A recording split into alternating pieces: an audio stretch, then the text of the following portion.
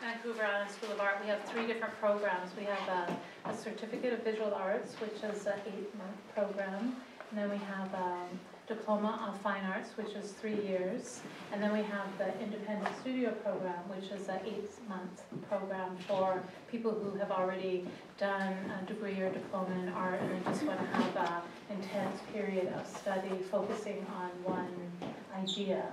And so this is what Claire, this is her graduation exhibition from the Independent Studio Program. So Claire's been working every day, constantly making lots of work. This is probably about like 1/25th of the work that was done. So it's a very edited show, but that's part of the process. You do a lot of work and then you decide which work works the best in the show. And it's not just about the quantity of the work, it's also about the space between the work. So there were a lot of really great pieces that we couldn't include, but it was just to make the best show possible. So that's what, so the part of the program is Clare meets with an advisor every 2 weeks. So I met with Clare and it was just always such a pleasure because right from the very beginning she always spoke so clearly about her work and felt there was this real sense that you had a direction, but there was also that kind of uncertainty, and just kind of work with the both at the same time. It was really great watching that. So Claire's going to say a few words about her work. So I'd like to welcome Clare.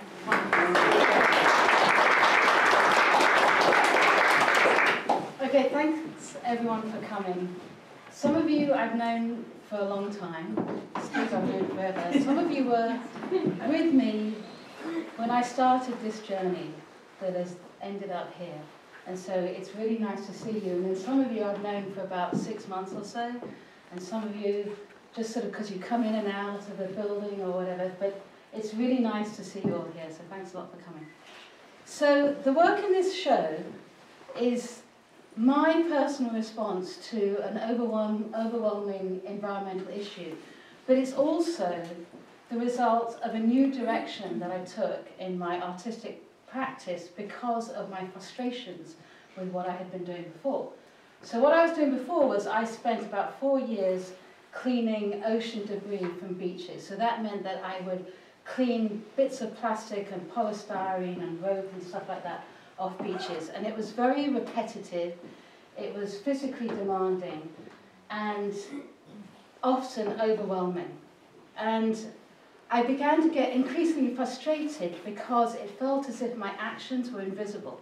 So I could go along, walk along the beach and I could pick up all this stuff and then the tide would come in and there would be a whole lot more. And so it seemed as if there was no visible result to my actions. So last summer, I was here, I was actually renting studio space, and I decided I needed to make an action that would have a visible result. So I went upstairs into one of the classrooms and I took a piece of chalk and I covered a chalkboard with row upon row of little lines of white chalk. And I was really pleased because I could see what I had done. So that sort of became the basis for what was then 7 months of experimenting and trying out what you can do when you keep repeating an action that results in a specific mark. So that's what this work is really about. So it's about repetition and endurance, and it's also about visibility and invisibility. So sometimes you can see every mark, sometimes you can see the edges around the marks, sometimes you can, on some of the pieces, if you look hard enough, you can actually even see where I've had to repair the piece of paper before I could actually start working. And in some of the pieces, the marks become so overlaid that they actually obscure themselves. And then, maybe because I spent all this time, looking at rubbish, most of the material is found material or really readily available in sheet material. So the wood was all found wood. The paper, a lot of the paper I used was paper that came from sort of like discarded children's scribbling books or stuff like that. I even found a wall to draw on. so there's a lot of, and the thing was that as soon as I started thinking, okay, I'm going to use found materials, they just started to appear. So it's like this kind of magic that happens. And then what happens is that there's this sort of strange kind of dichotomy between the fact that I'm using these really cheap materials, but I'm spending a lot of time on them. So again, there's this sort of endurance that's involved in actually making the work, even though what I'm working with might seem initially to have little value. And so then what I ended up with are all pieces like this, where I have all these marks, and they make me really happy when I look at them, because I can see the result of my work. They make a kind of a language, or maybe a kind of strange counting system, maybe something from, you know, outer space, or I don't know, some previous civilization, and we don't know how to read it anymore.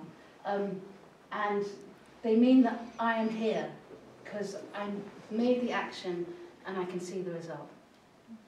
So that's it.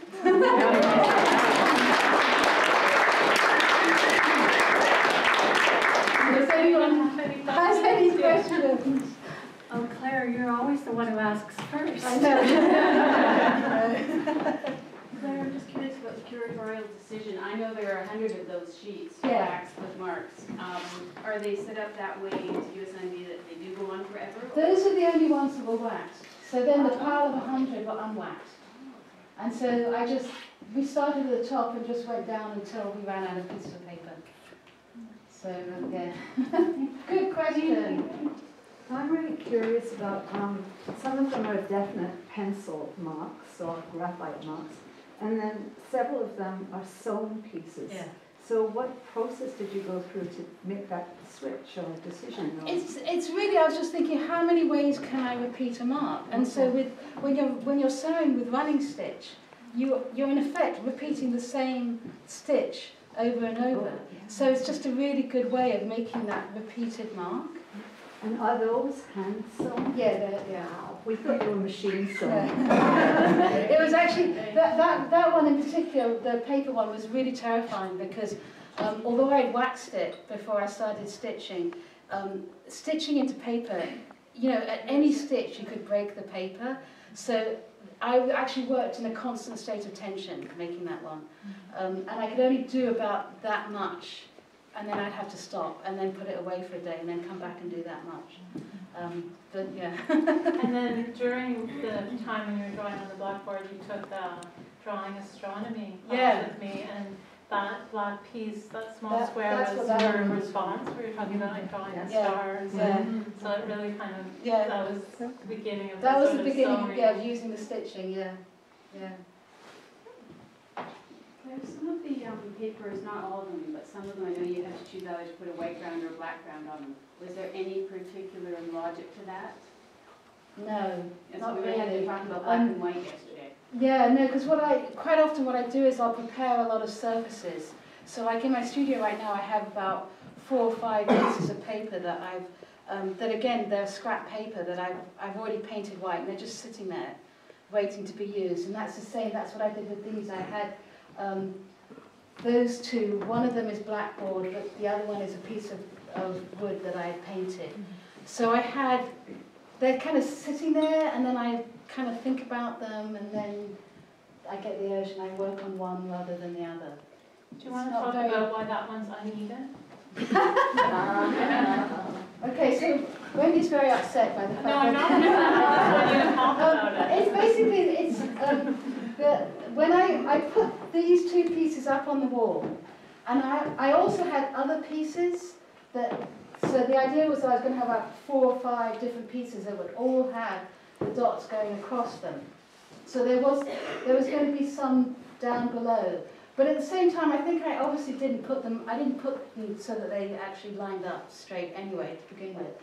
But the way they're arranged is by the rows, not by the actual ground. So the rows, they kind of match up. So when we put them on the wall, I have to arrange them so that the rows of dots match up.